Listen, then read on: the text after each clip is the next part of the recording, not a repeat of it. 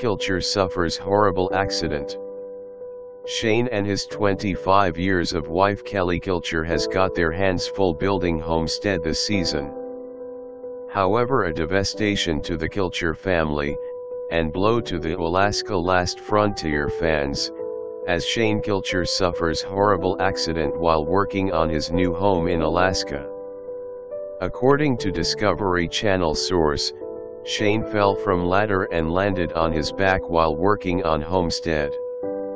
Due to the impact he broke L2 vertebra, and that the horizontal fracture extends 2/3 of the way through the bone.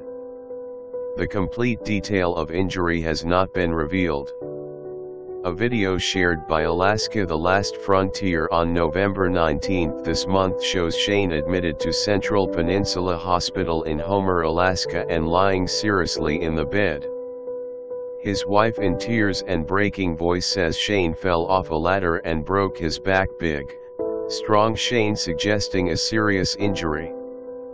Alaska The Last Frontier fans shared their feeling with a lots of support to Kelli and prayers for recovery of Shane Kilcher. In November 19, Kelli shared a Facebook post thanking fans, and updated the health condition of Shane Kilcher. She wrote, "Thank you to all the amazing fans of Alaska The Last Frontier for all the prayers and kind wishes.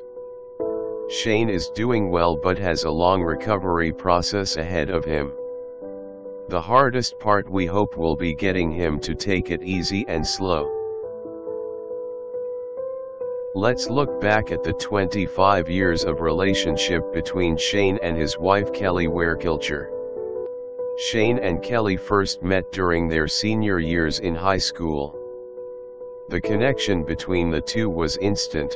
Soon they fell in love.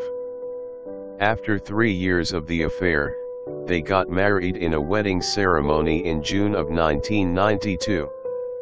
Since then the pair has been together celebrating the 25th anniversary this year in June, and their astonishing married life had them blessed with 4 children.